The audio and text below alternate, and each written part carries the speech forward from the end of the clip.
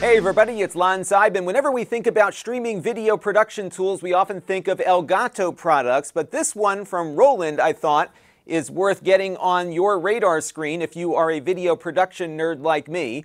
This is the Roland Web Presentation Dock UVC-02, and this is like a Swiss Army knife for video production because it incorporates a lot of things in one box that is powered by the USB cable that it connects to your computer with.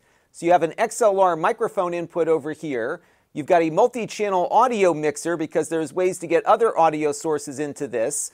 You've got a soundboard built into it. You also have the ability to plug in video sources and use this as a capture device. And it's just something that I think replaces a lot of extra things that you have to pack along with you for a remote production and incorporates all of them into a single package. There are so many features on this, we're not going to be able to cover all of them, but I think what you'll see in this video is that this is something that I think could be very helpful for those of you doing any kind of video production. Now, before we get into this, I do want to let you know, in the interest of full disclosure, that I paid for this with my own funds. All the opinions you're about to hear are my own. No one is paying for this review, nor is anyone reviewing or approving what you're about to see before it was uploaded. So let's get into it now and see what this little box is all about. Now, I bought this the other day at B&H on sale for $200, although it normally sells for $300. At the time I'm recording this video, the price is still $200 over at B&H, and I'll put a link in the video description where you can find it. Now, the construction of this feels really solid. Like most Roland devices, it is all metal, as you can see here. I would probably find a carrying box for it just because these dials are exposed and might be a little more fragile than the rest of the construction here. But everything feels nice and solid. You've got these very firm buttons here that have a good amount of tactile feedback. These will also light up, and you can actually change the color of the lights, which I'll show you when we get everything wired into my computer in a minute. Now, you've got your XLR microphone input here at the top, and one of the use cases that they demonstrate is one of those stick mics that plugs into the port directly, but this will work with just about any microphone that you want to plug into it. It supports phantom power for mics that require that, and there's a switch here in the back to turn phantom power on and off. You'll need to check with your microphone specifications to see if your mic needs that. You do have to plug it into a USB port on your computer, of course, but all of the things that come out of this box come out of this port, and the USB port will also power the device even with the phantom power on. You should, though, plug it into a USB 3 port for the best results. Your HDMI input is over here. This will support 1080p at up to 60 frames per second from the device supplying video. Just note, though, that if you have something that has HDCP copy protection built in, like a Blu-ray player, for example, it likely will not work on here because it does not take away that copy protected image. But things like cameras and game consoles all should work when you plug it in over there. You have an auxiliary input here, so you could plug in a computer or a little iPod or something to play music, and as you'll see in a few minutes, it has a ducker built in, which will automatically bring the audio of the auxiliary input down when you start speaking into the main microphone. So that's something we'll check out in a minute. You also have a monitor out here, so you can plug it into a speaker if you're over in a production room, but you also have the option to plug in headphones, and as you can see, this headphone jack also supports headsets with a microphone, so you can add that as a mic to the production as well, and you can mix it all here, and I'll give you the overhead view, with the dials here on the front. Now, you don't get any level meters on the device itself, but the software that you'll see in a minute does provide that for you, and all of the audio coming in can be adjusted independently, and then it will mix it together and fire it off to the computer that you have it plugged into. Now, you can bring in audio over HDMI and adjust the volume here. You also have that auxiliary input here. This is for the main microphone right there, and then you also have the headset mic, which we talked about a second ago right there. Now, on the front here, you've got a lot of buttons that do various things. So you have a button here that can mute the microphone. So if you wanted to play some music or something before you got started, you could have the music going out, and then when you're ready to talk, push the mic button to activate the XLR mic here. You can also turn your video on and off just by pushing the video button here. This will not disconnect the USB, so if you're in Zoom, it'll just provide a black image to Zoom, but it'll very quickly come back on when you push the button, and we'll demo that in a minute as well. And then, of course, you have your audio out button, so if you wanted to kill all the audio, you could push that. Right here are two multifunction buttons. So what you can do with these is enable different types of audio effects that you program into each button. But this also can work as a little sound effects board. So you can load in a 5-second max 48 kilohertz wave file. And when you push the button, you can play a sound effect. So that might be useful for podcasters that often play a sound effect when something happens within the show or whatever. You can program 2 of those in there. And then these can also work as buttons to advance your PowerPoint presentations. So a lot that you can do there. The effect button here will turn on and off some of the microphone effect settings that you can set in the software. And the setup button here will pop the setup screen on the computer that it's plugged into for you if you want to make adjustments on the fly. And then, of course, you can adjust the volume of the headphones and the monitor out here as well. So lots to talk about here. Let's get this thing plugged in and see how it all comes together. All right, so now we've got everything plugged in, and you can see I've got 3 sources of audio. My camcorder here, which is bringing in video and audio through the HDMI input. I have an auxiliary cable going into my Mac, which has got a looping set of audio playing back right now. And then, of course, we have the XLR mic input. And although you don't get readings here on the audio levels, you will see a blinking light that'll correspond with what the mics are picking up. And because the aux here is playing music, you'll see that light is holding steady right now. Now, when you connect the USB cable to your computer, the Roland box here is going to show up as 3 different devices. And to illustrate this, I thought I would pull up the Zoom configuration screen here so you can see how all this comes together. So as you can see here on the video settings, the Roland UVC-02 is showing up as a camera. And the reason why it shows up as a camera is because this presents itself as a standard webcam. So in almost every case, you're not going to need to install any drivers first to get this to work. Any device that supports webcams will see the video coming out of this and think it's a webcam. So that's why Zoom is able to work with this so easily. I did, though, have to make 2 adjustments to the video settings. One was turning on original ratio for the video so it doesn't get squished. And I also enabled HD, and I turned off Mirror My Video, and that gave me the best output here. Now, another thing you need to adjust, of course, are the audio settings in Zoom. And again, this will apply to any other application that you decide to use. And as you can see here, my speaker is showing audio out Roland UVC-02. And that's because the Roland device shows up as a standard USB audio device. So audio can come out of the computer and through the UVC here. So for example, if I had headphones plugged into this, I could hear what people on the Zoom call were saying to me. And I don't have to plug in anything else into the computer beyond just the USB cable. I can route everything else through this if I want.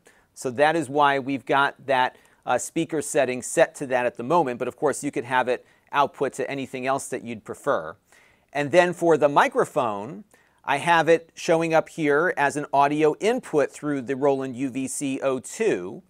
And that will take the mix of all the audio sources coming into this and present it as a single audio source back to the computer. And again, no drivers are necessary here because this is all standard USB audio devices. So all the adjustments you're going to make will be on the device itself. So if I wanted to turn down my music, for example, I could adjust the aux volume control here for that. So it's pretty simple from a configuration standpoint because this is all just standard USB hardware here that the PC or Mac or Linux machine would recognize. There is, though, a setup application that we're going to take a look at now, and that only runs, though, on Windows and Mac. However, all of the settings that you apply from that application will save inside of the hardware, so when you plug it into something else, it doesn't need to have that software running. All right, so we've got the software loaded up now, and as you can see, it's showing us some audio levels from all the different audio inputs that we have on the device here. And of course, I can turn these down and adjust them just by turning the knobs, but it's nice to be able to see what each channel is picking up as you're getting things set up. Additionally, I can hide the software panel here just by pushing this button. So if you wanted to get back and forth quickly without interrupting your production software, you can just push this button, get it up, make your adjustment, and then put it back away so it doesn't get you off track from whatever you're doing on your production side. Now, as you can see here in the system panel, we have a few options to play around with. I can change the color of the buttons here. So for example, I could change the audio out button to purple, and I could make this one green, for example. These lights, though, are only on or off. So when they're illuminated, they are active. So when I turn the button off here, that will disable the microphone from going out over the USB. So you don't have a two-stage color here. It's either on or off. I'm just going to put these back to where they were before there. You can also update your firmware through this, and you'll get notified of that. Now, these two buttons here, A1 and A2, are a lot of fun because they can be configured to do different things. So if we go back to the software here, you can see right now I have A1 and A2 set to their SFX settings. And what you can do here is upload a wave file, a 48 kilohertz wave file. And every time I push the button, it'll play a little sound. So if you're doing a show where you've got sound effects that you want to fire off every once in a while, you can have these buttons do that.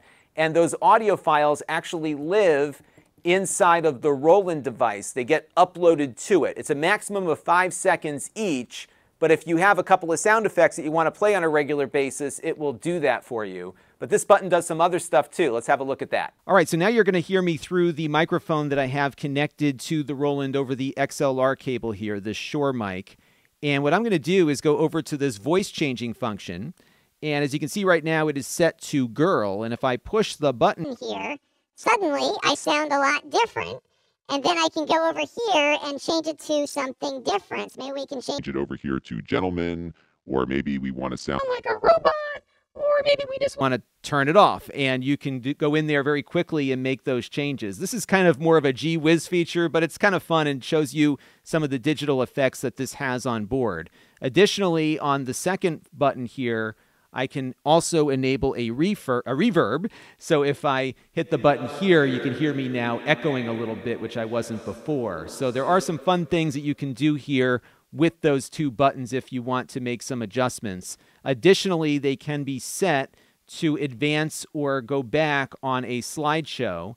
So what I could do here is set this button for the next slide and the left button to the previous slide, and I can control my slideshow from this in addition to all of my audio controls. Now, a few other settings worth looking at on here include how you can configure the button here to work in the middle. So by default, it is a toggle on and off between talk and mute, but you could also have it be a push to talk button or a push to mute button. You can kind of have a cough filter on there. If your mic is coming in a little too hot, you can reduce the incoming signal by 20 dB if you want.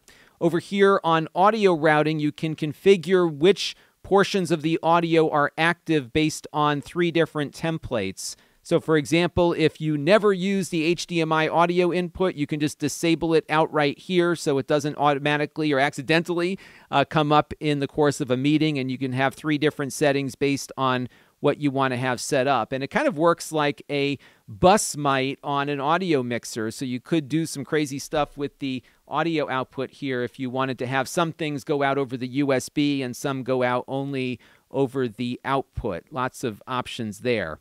Now, there's another button on here called Effect, and there is a lot that you can adjust on here. Like we saw with the audio routing, you've got 3 templates that you can set. And in here, you've got a lot of controls, including an EQ, you've got compressor settings, you have a de-esser, and this is just for the main mic. You also have a set of controls for the headphone mic as well that you can adjust independently, because it is a separate mic. And then if you go over here to Others, you have how the other audio inputs are managed, and you can see what those options are here. Now, one of the more useful features in this section is the ducking feature, and what this will do is bring down the level of all of the other audio sources when the microphone picks up audio.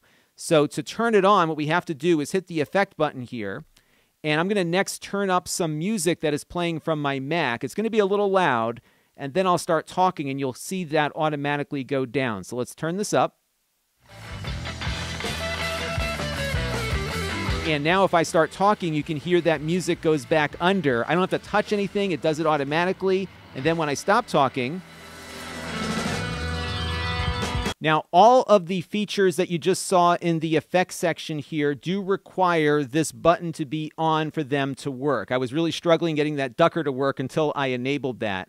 I also found that the default settings aren't very good depending on the microphone you're using. So if you do intend to use some of the audio adjustments that can be made, I think you're going to be spending some time getting things adjusted just right for your microphone. But remember, every setting you make gets stored inside of the Roland device here, so it is portable once you get everything configured. Now, there's also a couple of quality of life features on here that shows they really put a lot of thought into the design of this product, especially for the kinds of things that creators often run into. One of them is an audio delay feature. So sometimes you'll have a fancy camera that does all this onboard processing, and the result is that the video output comes in behind the audio and that the audio gets to the box faster than the video does. So what you can do is actually delay the audio output so that the video and audio are in sync going back to the computer. And what's cool about this is that not only can you adjust a level of delay for the USB, you can also set a separate independent delay for the monitor or headphone output over here. So if you were bringing audio to two different places, you can have it synced up perfectly to both of them. I thought that was a pretty neat feature here. Another thing you've got, if your computer is a little sluggish, is you can turn off its default lossless video output quality and instead have it do a motion JPEG compressed version that will eat up a little less USB bandwidth, but also might be more palatable to the computer you're plugging it into. I haven't found many PCs recently that struggle with lossless video, but it's nice to know you have the option here, especially if you're plugging into something that doesn't quite have the horsepower to handle the video output. So overall, I am very pleased with this little box. I've got it plugged into my vMix production system here. I've been testing it now for a couple of days, and even after running for several hours, I'm not seeing any drop frames. The audio and video are rock solid on it. And it's got a lot of functionality for a little box here, especially all the audio options you have and the fact that it only requires a single cable going in. So this is, I think, a very useful Swiss Army knife, if you will, for people that do a lot of live video production, especially those that are traveling to do that production. And I think it's something that is going to be another useful part of my production bag. That is going to do it for now. Until next time, this is Lon.TV. Thanks for watching. This channel is brought to you by the Lon.TV supporters, including gold level supporters Brian Parker, Chris Allegretta, Hot Sauce and Video Games, Logic KGR, Tom Albrecht, and Amda Brown. If you want to help the channel, you can by contributing as little as $1 a month.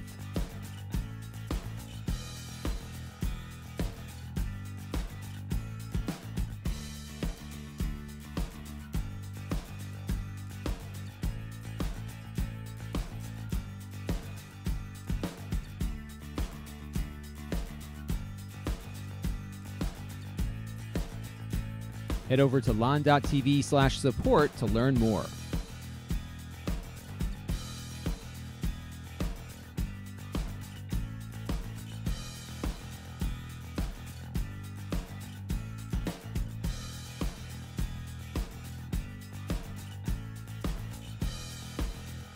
And don't forget to subscribe. Visit Lon.TV/s.